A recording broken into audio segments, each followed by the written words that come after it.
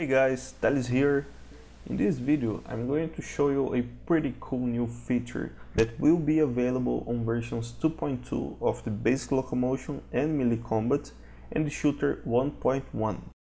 In this new update we now have all the player components closed, so it's easier to find a certain component and you can open, edit and close again.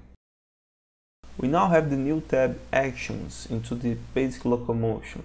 We will talk more about the new action system on another tutorial. For now, let's take a look into the new generic animation component. With the generic animation, you can very easily trigger a simple animation, and the cool thing about it is that you can call events to interact with other game objects.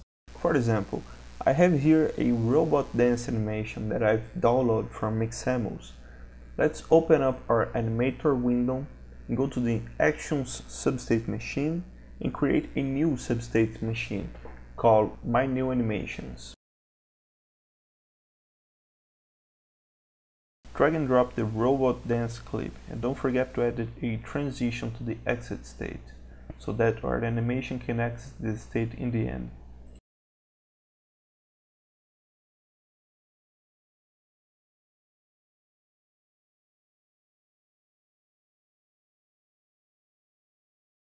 You can add the tag lock movements to lock the position, rotation and other inputs, or the tag custom action to still be able to rotate the character.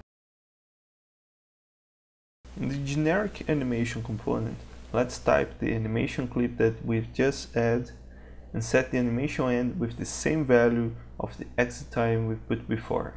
Now the cool stuff, we've added events so you can interact with other objects. For example, you could trigger a sound, a particle, cutscene, code a method, pretty much anything. But in this example, let's hide the UI when the VBot starts the animation and bring back at the end of the animation.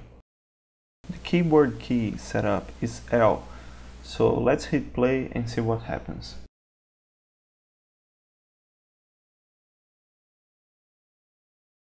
Cool! In just a few minutes we've added an animation into our controller. Of course this is a pretty simple animation, but with this script you now have a great starting point to create more complex behaviors.